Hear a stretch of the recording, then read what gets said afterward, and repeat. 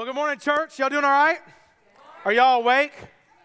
Listen, I've done this 3 times now, all right? So you better be awake, because I'm coming after you. No, just kidding. But I hope that you're doing good. I know, like, fighting the rain off and on today, so thank you so much for being here. If this is your first time, my name's Dustin. I'm a teaching pastor. Would love to connect with you and treat you to coffee or lunch sometime in the near future, so make sure we connect.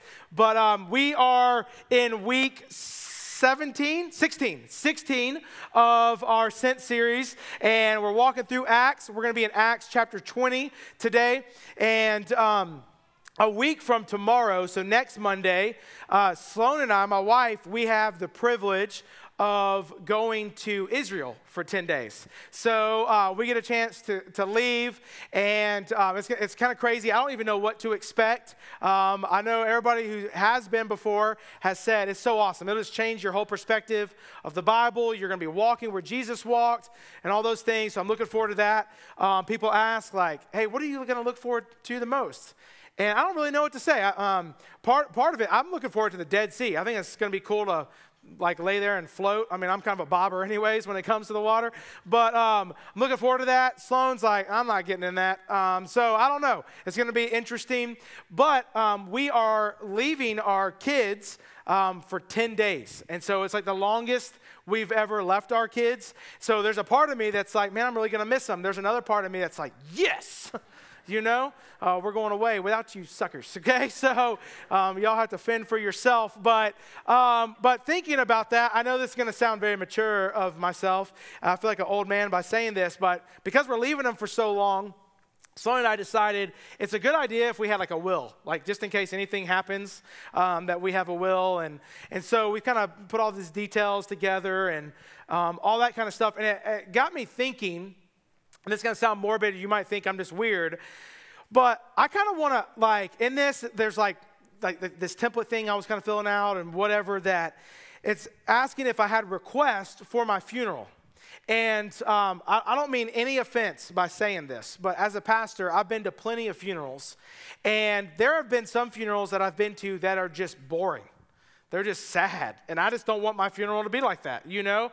And so, like, I want my funeral to be a celebration. I want it to be exciting. Sure, do I want my kids to be like, oh, we're going to miss Dad and my wife, you know, if that happens or whatever?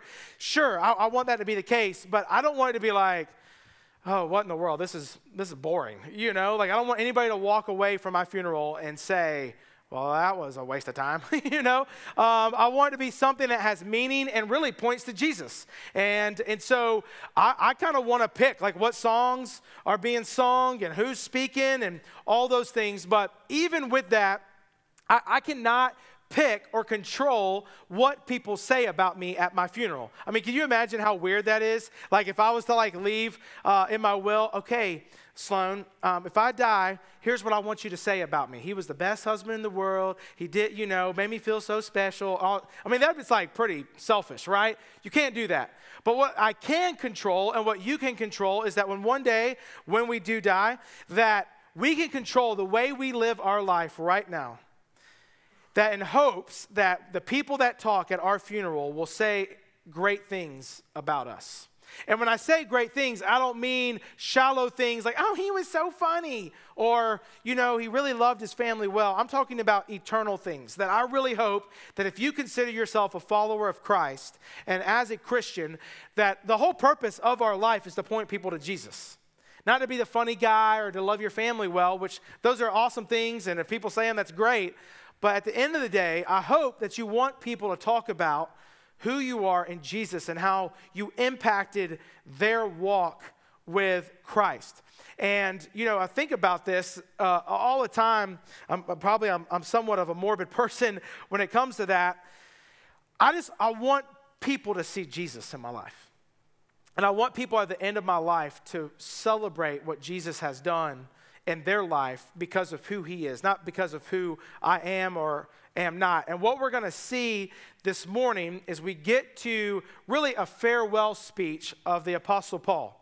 As we've seen and journeyed through in Acts, especially the last couple of weeks, we know that he's been on all these missionary journeys. He's going from city to city, country to country, proclaiming Jesus, talking about Jesus.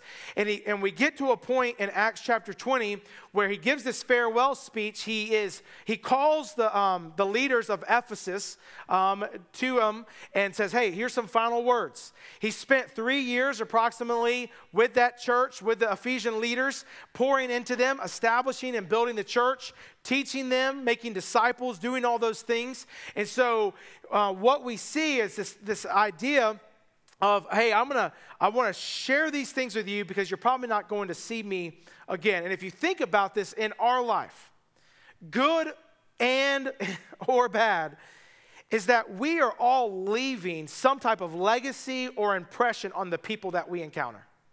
Every single day, the people that we come in contact with, whether it's in our immediate family, the people we work with, the people we see in the drive-thru, we are making some type of impression on them. We're leaving some type of mark. And of course, obviously the people that are closest to us and know us, that we spend more time or we see more often, we are leaving some type of impression on them, good or bad. And Paul understands that, and as he's talking and he's communicating to these church leaders, he wants to leave a final impression. And at the forefront, it kind of looks like he's bragging about the life that he's lived, but what he is pointing out are values that were a part of his life that he wants to impart on their life. To say, hey, this is how I've lived my life. I hope that you would do the same. And so let's pick up in Acts chapter 20. We're going to start in verse 17. But before we do there, or start reading that, I just share this because I think it's funny, and you might think I'm a horrible person, but before this, Paul's preaching in an upper room, and he preaches. He starts in the afternoon. It says they break bread. He begins to preach, and that Luke says that he begins to preach, and he goes until midnight. It's like the world's longest preacher, right? So much so, we see this young man falls asleep, and he falls out of a window and dies. So, I mean, you think I preach long, okay?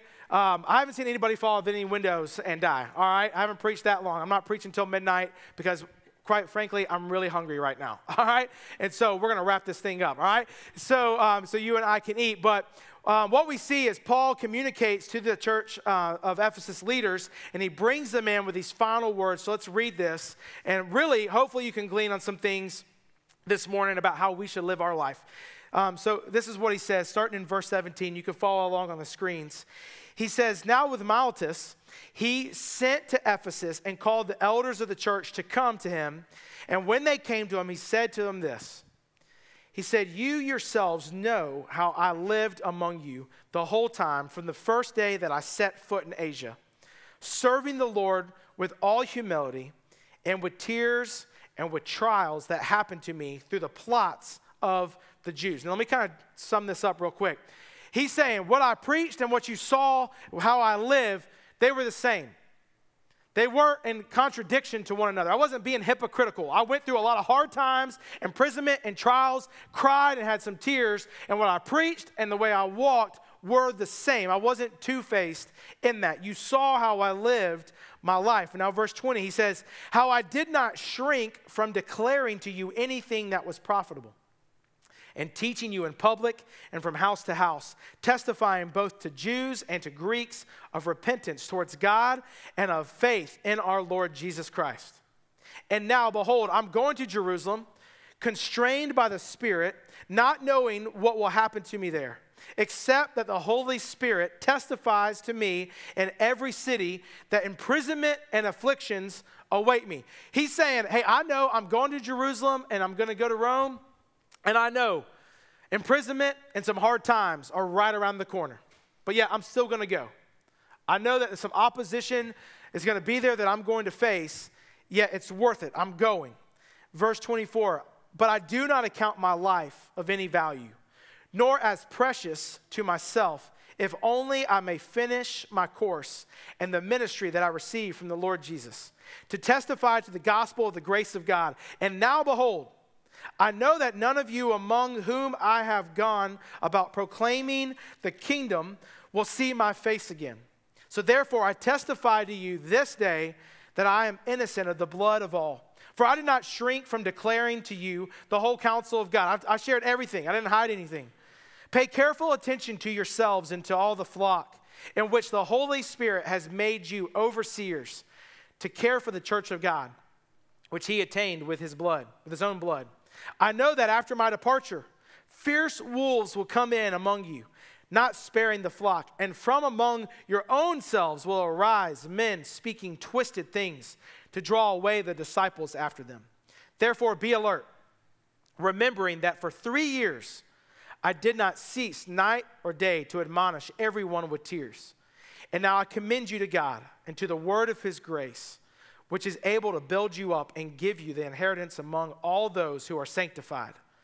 I coveted no one's silver or gold or apparel. He's like, this isn't a prosperity gospel. You yourselves know that these hands ministered to my necessities and to those who were with me. And in all things I've shown you that by working hard in this way, we must help the weak. And remember the words of the Lord Jesus, how he himself said, it is more blessed to give than to receive. And when he had said these things, he knelt down and he prayed with them all. And there was much weeping on the part of all. They embraced Paul and kissed him, being sorrowful most of all because of the word he had spoken, that they would not see his face again. And they accompanied him to the ship. So, incredible farewell speech to these leaders. And what I want us to look into this morning is that what we see are some things that if you and I want to truly live a life that leaves a legacy that's pointed to the gospel, that's pointed to Jesus, what are some things in our life that we can learn from Paul that need to be a part of our life? So if you're taking notes, the first thing is that we see that Paul, he had certainty and purpose. That if we want to make an impact for the gospel, we want to live a life that has eternal value, that we see from Paul that he was certain about his purpose. He knew that God designed him, created him with the purpose to proclaim Jesus to anyone and everyone he encountered. It wasn't about himself. Now, you probably have heard this quote that if you aim at nothing, you will hit it every time. Have you ever heard that? And I think for many of us in our lives, we get in this vicious cycle of what our world communicates, of what our mission and what our purpose is, that we end up oftentimes with no direction, floundering in life, not knowing which way to turn. Here's how I see it kind of manifest in our life. I know that when I was in high school, what was drilled into me is you need to make good grades. Even earlier than that, you need to make good grades. Why? So you can go to a good college. And you need to go to a good college and make good grades there, and hopefully it'll be free because you made good grades in high school, so that you can have a good job. And when you have a good job, then you are successful in life and you will be able to support your family. And now when you support your family, you'll get married, have an awesome spouse, you'll have 2.5 kids, live in a house with a white picket fence, right? And you'll be able to support them, and you'll be able to make their wildest dreams come true. And as your kids grow up, you will teach them to what? In school, you need to make good grades. And why? So you can get into a good college, hopefully have some scholarship money. And when you get to a good college, so you can have a good job, so you can support your wife, your husband, whatever the case may be, and then you will have kids, and you will teach them the same thing, and it's a vicious cycle. And so my question would be, what happens when you make straight A's, you go to a good college, and you get a degree that costs you hundreds of thousands of dollars, and now you leave, you're in hundreds of thousands of dollars in debt, and you don't use your degree, which happens very often. Now what's your purpose? What happens when you have that awesome job and you get laid off? Or it is not fun to do anymore? Or you can't support your family with the job of your dreams, or at least you thought so. See, for us, our meaning and our purpose are so much deeper than what the world tells us. And as believers, our purpose and meaning should be rooted in the gospel, in the work of Jesus, in the mission of proclaiming Jesus to anyone and everybody. This is what I know. While I want my kids to go to school and go to college and make good grades, I hope it's free. I don't want them to be in hundreds of thousands of dollars in debt. You know, please hear me out. I'm not saying don't go to college. But if one of my kids doesn't go to college, but yet he knows Jesus, and he's making Jesus famous across whatever he's doing in life. Amen to that. Who cares if he goes to college? And so it's all about this deep-rooted understanding that Paul has in this certainty of purpose. He understood, if you remember back in Acts 8, when he has this amazing encounter Paul has this amazing encounter with Jesus, he understands, hey, I was going this way. I was going to Damascus, and I was going to arrest some Christians. I was going to kill them, and Jesus showed up, and he literally opened his eyes. Why? Because he made them blind first. And then Paul had to trust some guys to walk him to Damascus holding his hand and to show him who he was as Savior. And now his perspective has changed, and now his mission is no longer killing Christians. It's about telling people about Jesus so they can become Christians. And now that's his mission in life. So he joins the disciples. He goes from city to city proclaiming this truth. And it wasn't just some mission for some project-based learning. It was personal to him. And what we see is he is telling the church leaders, he's like, this is everything to me. So much so, he says, I do not account my life of any value, nor precious to me. You see, many of us, our purpose and meaning, or at least what we think of as we go through life, is all about me. My life, my desires, my wants. We've been talking about that. I feel like it's all throughout Acts. And when it doesn't come or doesn't meet our expectations or our preferences, we're at a critical crossroads. And Paul is saying, my journey, my purpose is not about me. It's about Jesus. And he says what that meaning is. He says, it's not about me or any value nor as precious to myself, if only I may finish the course in the ministry that I receive from the Lord Jesus. What is the mission or the ministry? To testify to the gospel of the grace of God. He says this another way to the letter of in Galatians 2:20. He says, I have been crucified with Christ. He says, it's no longer I who live, but Christ lives in me. It's not about me and my wants. It's about Jesus. He's living in me. And the life I live now in the flesh, I live by faith. I live by trusting Jesus, who he was the Son of God who gave himself for me. So the least that I can do is that as he gave himself for me, I don't need to give my life to him. That's his mission. He knows the value of the gospel, and he's proclaiming that with great certainty. And that's why he's saying, hey, I didn't hold anything back. I shared everything with you. Everything is out there. You know what I'm talking about. You know my purpose. You know why I've come. And it's directed everything. And so here's where it applies to us. When the gospel is at the center of our lives, it directs everything about us. It directs everything about us. And here's what I mean by this. When our worldview and the lens of life is the gospel, it changes our perspective. So let me talk to the parents in the room. When the gospel is at the center, we look at parenting differently. Because parenting is not just raising good kids. It's not just, I hope that they make straight A's and they're the best athlete in the world and they get college scholarships to play a sport. The perspective under the gospel lens is, I hope they know Jesus and they make disciples. And so that changes how I parent. I parent because I'm the primary discipler as dad to my 3 boys. I want them to see Jesus as the most important thing of their life. Now, do I fail at that at times? Absolutely. But the thing is that I want them to see the most important thing in dad's life and in mom's life is Jesus. That we love Jesus more than your academic success, your athleticism, or anything else that's in my life or my priority. It's about Jesus. So you see how it changes. It changes how we interact with people, our family members, our coworkers, our neighbors. It changes everything. It develops this worldview that in us changes everything, and that comes with great confidence. When we know that purpose, it changes everything. So then we see that Paul then, not only does he have certainty and purpose, but he has consistency and practice. So for us, we need consistency and practice. I think oftentimes, just being real and truthful, for many of us, we start the Christian life. If you're a Christian, you start the Christian life so well.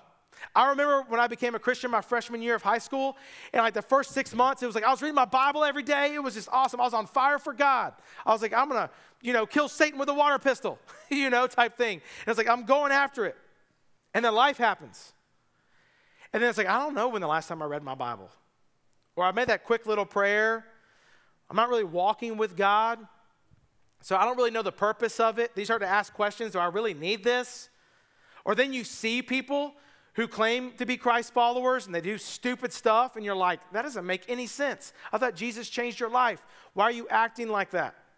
And to be quite honest, we could all kind of point the finger to ourselves in those kind of regards. But it's because in some ways, I feel like many Christians are what I would call like one-hit wonder Christians. You raised your hand, it felt good for a second, and then you just kind of fell off the face of the planet. It's like you're a Christian Vanilla Ice, all right? Y'all get that later, all right? It's like you're just this one-hit wonder. You felt good. It was great. You made the decision. You raised your hand. Everything was great, and then it just became all derailed. And I think that this happens to many of us, and we get derailed in a lot of different ways. But I think some main ways, or at least what I have seen and experienced, is this. I think oftentimes we go through college, which is a great, crossroads of faith for many of us. But oftentimes what I see is you see somebody who's so on fire for Jesus. They fall in love with somebody who really is not. And they think, okay, I'm going to do this whole what I call missionary dating. They'll come along. And so you get married. And then what happens is one spouse is like, we're going to go to church, we're going to read our Bible, and he's going to do it or she's going to do it. It's going to be great. And I always really do believe this. Maybe it's a pessimistic view. It's easier to bring someone down than it is to build them up. So what ends up happening is that, I sounded really country right there, happening, all right, is that you have two spouses. One's on fire for God, the other one's not. One's like, we need to go to church. The other one's like, no, that's not for me. You can do that, or I'll do it to appease you, but that's just not for me. I'd rather just watch sports. It's my only day off. I'm going to chill. So what ends up happening is you have the spouse that's on fire for God that either says, you know what, the battle's too great. You're never going to go. And so they become apathetic, or they say, you know what, we're just not going to go. Then what creeps in is bitterness and resentment. And it's not good. So now, instead of having two people on fire for God, consistent in practice, now you have nobody. Or you see couples that are like, I was raised Baptist, he was raised Catholic, and we just don't go to church. And for us, we have to have consistency in practice. Another way relationally, oftentimes, that we become derailed is that we are not in biblical community.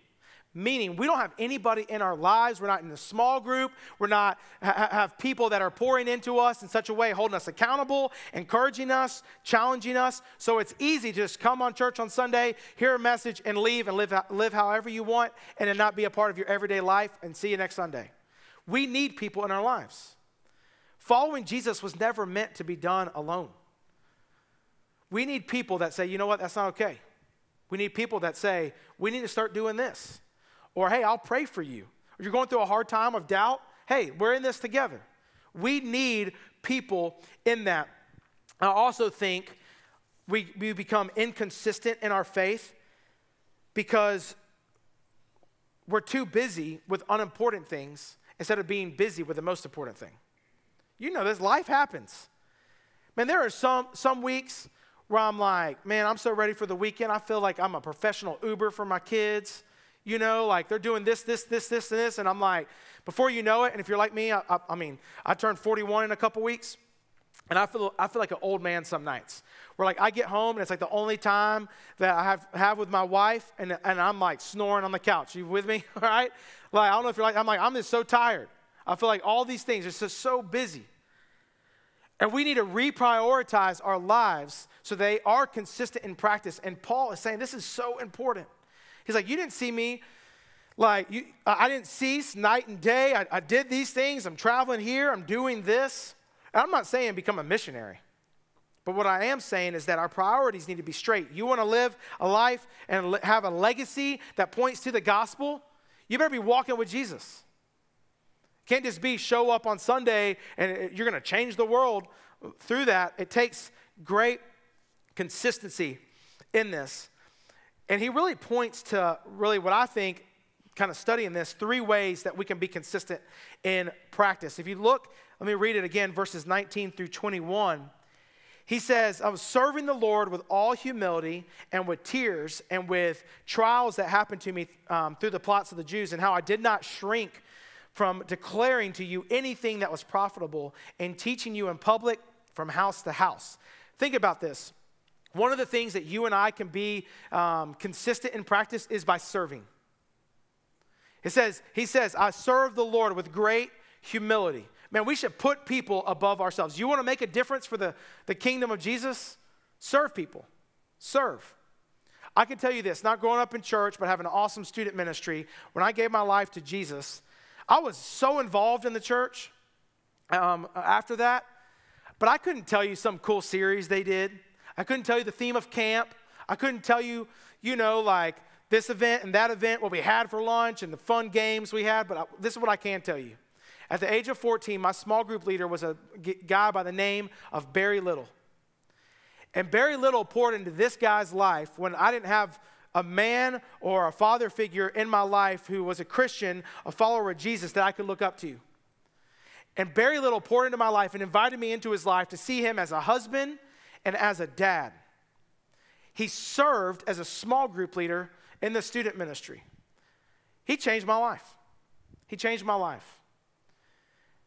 And whether you think this or not, whether you serve in preschool or kids or in students or you're greeting, you can have that same impact in someone else's life when you put their needs above your own. We should be people who serve. The second thing that Paul says, he says that I was declaring to I did not shrink from declaring to you anything that was profitable.